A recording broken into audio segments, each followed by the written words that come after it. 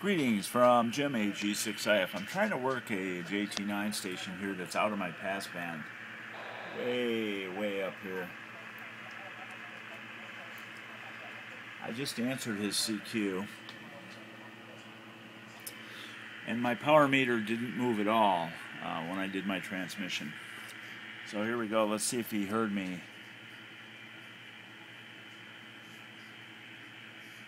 If we get a red line over here. There we go. He did hear me about that. Okay, so we're going to give him a minus 12. He gave me a minus 18, which is pretty... Okay, now my transmitter just came on. You'll notice here my power meter is on the 20 watt scale. So this is 1 watt. The needle is not moving, not at all. Can't read lower than the needle not moving. So what? How many watts? I don't know. A tenth of a watt, maybe a milliwatt. Who knows? But I'm transmitting right now back to the station. It's only 1,631 miles, but we're talking about way less than a watt here. It's going to drop in 7 seconds. Let's see if the needle drops at all. Here we go. 2 seconds. 1. All right. You hear the transmitter shut off, the receiver come on. The needle didn't move at all. So that's the kind of power we're talking about. We're talking about sub milliwatt or maybe a milliwatt. So he heard me at got a minus 18 there. So even if it's 10 milliwatts or something at 1,600 miles. Pretty amazing. I'm using a 40 meter delta loop fed with a Talented Balun, 2.5 to 1 matched real closely to the loop impedance. And by golly, this thing really works good. I'm going to go ahead and change my my greeting, my goodbye here to I guess I have to say 1 watt. I can't put a decimal point in there.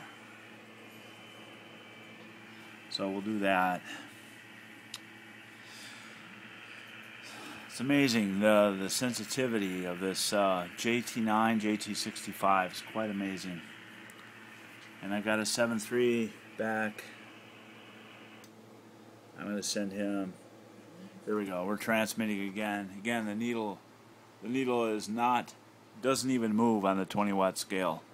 So it's probably a milliwatt or 10 milliwatts maybe. I'm not sure. I don't have a meter that will go that low. No reading at all on the radio, the transmit output power. You can see the TX lights on. By the way, we're working 24/9/17 today. I thought I'd see what was going on. So if we come over here and while that's transmitting, come over here and we got 10 seconds. Let's just refresh this. We'll see if anybody is hearing us besides Illinois here. Okay, the transmitter's going to shut off. There it goes. Again, the needle doesn't move one bit. Let's go to all bands here. I'm on pskreporter.info. You want to see signal center received by, I've got to put my call sign back in here, G6IF. And hit go. What I was doing was looking to see where the stations were at. Alright, so I've been working 1 watt today. 15 meters is the brown ones. These little flags. If you've watched any of my videos, the flags are the stations that heard me. This is 12 meters here, the one we're on right now.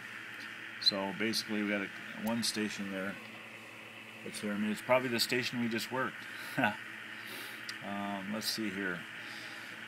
Alright, so that's a milliwatt or a few milliwatts for 1,600 miles on JT9, and because it was operating well out of my passband, if we come back over here, way up here, beyond 3,000 hertz of the passband there of the spectrum. So I continue to be amazed by this JT9, JT65 signal, the ability to pull a signal out.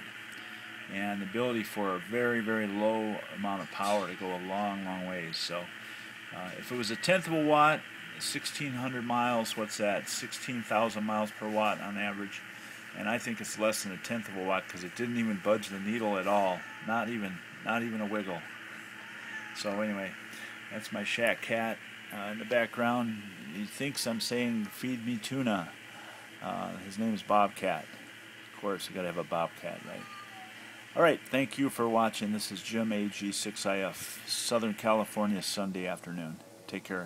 Have a nice day. 7-3.